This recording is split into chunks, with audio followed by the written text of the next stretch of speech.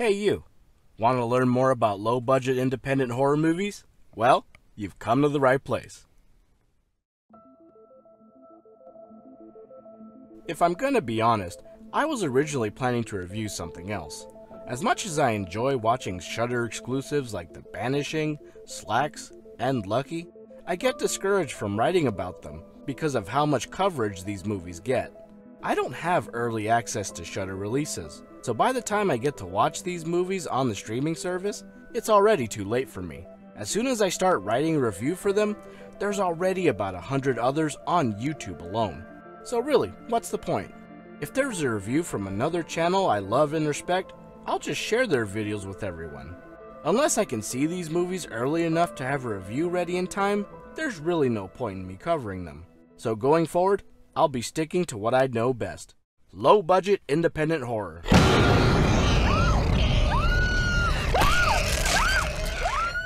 Now, when I say independent horror, I'm talking everything from low budget to no budget. There's an entire ecosystem of horror movies being made right next door to you. I've written reviews for so many of these movies in the past, and I like to think I've seen it all. I'm talking papier-mâché monsters, questionable editing, exposed trash bags, actors staring into the camera. I have a ton of respect for film crews and aspiring directors that put everything they have into making a horror movie, especially if they gotta take risks and borrow money to make that dream happen. With that in mind, I'm reviewing a movie that perfectly embodies that do-it-yourself mindset. It's the 2016 horror anthology film, Forgotten Tales.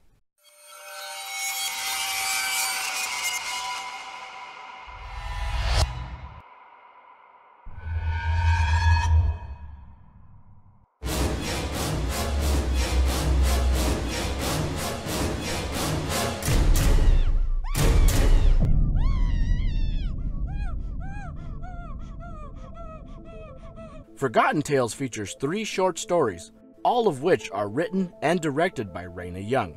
What's interesting is that one of these segments is actually based on a true story. To learn which one that is, you'll have to watch the making of documentary that's on the DVD. For those of you not familiar with Reyna Young's work, she's an independent screenwriter, director, producer, actress, and a published author. She's also the alter ego of Bay Area horror host Miss Misery. I've had the pleasure of reviewing Reyna's short films in the past, so I was pleasantly surprised when she sent me a DVD copy of Forgotten Tales. I think this may be her second feature film, coming after 2013's Monster of Golden Gate. You may not know this, but Forgotten Tales is actually based on a comic book of the same name. The graphic novel was published through Scattered Comics, and they feature short horror stories with some really neat illustrations. As I mentioned earlier, this is an anthology horror film. Forgotten Tales includes 3 short segments, each with a different story and a few connective scenes. One thing to note is that the film itself is very short. For me, that's always a positive. I got the feeling that the cast and crew were going for a creep show or a Tales from the Dark Side type of vibe, and that's very evident when you get to the opening credits. I'm gonna break things down with each separate story, because while I did appreciate the movie as a whole, some of it doesn't quite work for me. With that in mind, the first segment in this movie is titled Ghost Story.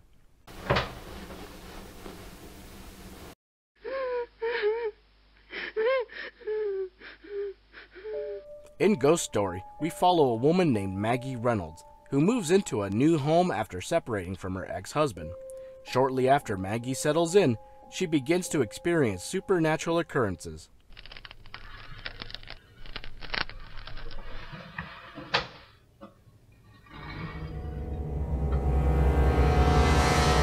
Now, I'm gonna be honest, this was my least favorite segment in the movie. While I did enjoy the story that was being told, I felt that the red herrings were a little too on the nose. Some of the acting takes the mystery away, and unfortunately, you do see the ending coming a mile away. The acting in this segment really doesn't help all that much either. However, I will give Ghost Story all the credit in the world for actually building up tension. There were 1 or 2 scenes that actually gave me the creeps. This is mostly due to the music and the sound design.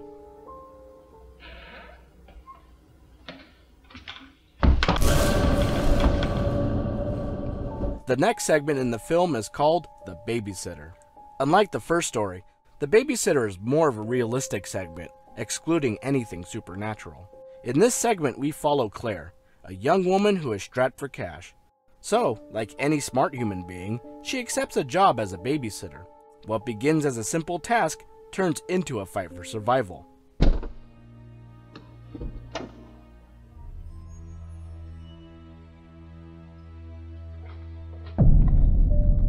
Now, I thought this segment was a significant improvement compared to Ghost Story. It's a little more straightforward and hits close to home if you've ever been hired to babysit children. I got a feeling that the actors had a blast filming this segment. One actor in particular was having the time of his life. I gotta go. Take care and have fun. Don't burn nothing. I enjoyed The Babysitter quite a bit. While it isn't my favorite segment in the movie, I do think it has the best ending. It gets very bloody, and one might say, ahead of itself. The third and final story in this anthology is called Audition. This one actually stars Reyna Young, the writer and director of the movie. She plays the role of Shannon, an actress who is actively searching for work. She comes across this posting on the internet and ends up auditioning for someone she thinks is legit. The audition itself actually doesn't go very well. Is this okay to wear? Kind of hoping you'd wear a skirt. Sometime after the audition, the director begins to obsessively bother Shannon and tells her that she's perfect for the leading role in his movie. As you might imagine, this creepy obsession takes a very dangerous turn, and I was all in for this segment. Speaking of segments, Reyna's character Shannon actually appears throughout the film. Not to give much away, but she's one of the few characters that actually connects the stories together. Hi! Did you just come from the audition? How was it? Yeah, and I can sure use a nice hot bath after that one. Wait a minute, did you catch that? That actress standing next to Shannon looks very familiar. Yeah, and you're definitely not gonna disrespect Candace like that. Oh no! No! No! Yep. Forgotten Tales marks the on-screen debut of Shotzi Blackheart.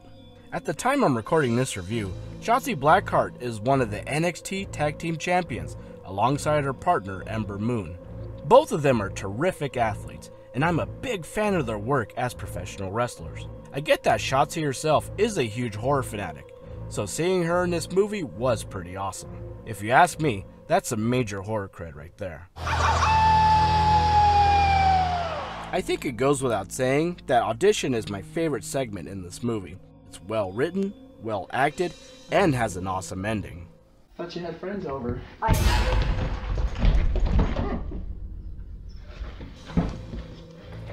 Now, as far as my score goes, I was leaning towards a 6. However, I checked out the bonus features on the DVD. There's a great making of featurette that gives you a behind-the-scenes look at the movie. The cast and crew explains their roles on the project, and that made me appreciate all their hard work even more. Hi. I fucked that up. I tried to cover it. Another cool feature on the disc is a music video for the song Darker and Darker, performed by the San Francisco-based metal band Dammit. This song plays through the credits, and it fits perfectly with the theme of the movie. As I mentioned before, I've reviewed so many of these types of films in the past, and I would say maybe about an eighth of them actually get a distribution deal. So the fact that this movie actually has an official DVD and Blu-ray release is pretty awesome. If you're into horror anthologies like I am, this one might be worth looking into. With that said, I'm giving the movie Forgotten Tales a 7 out of 10. While I have you here, I highly recommend checking out Last Doorway Productions on both their YouTube channel and official website. Every week, the group posts episodes of Miss Misery's Movie Massacre on YouTube for your enjoyment. If you dig classic low-budget horror movies, then that's the place you're going to want to go. Remember when I mentioned that Reyna Young was a published author? Reyna writes these really cool spooky children's books. As an example, I have here The Pumpkin Man of Hollow Falls. This is a great book. The illustrations look fantastic, and my kids enjoy reading it too. Thank you for taking the time to watch this video. I can't thank you enough for the number of views, likes, and comments you leave below. Your support of this channel is highly appreciated. Going forward, I will continue to give a voice to those who put their blood, sweat, and tears into making their dreams come true. With that said, be sure to hit that subscribe button, ring the bell, and most importantly, remember to support your local horror host.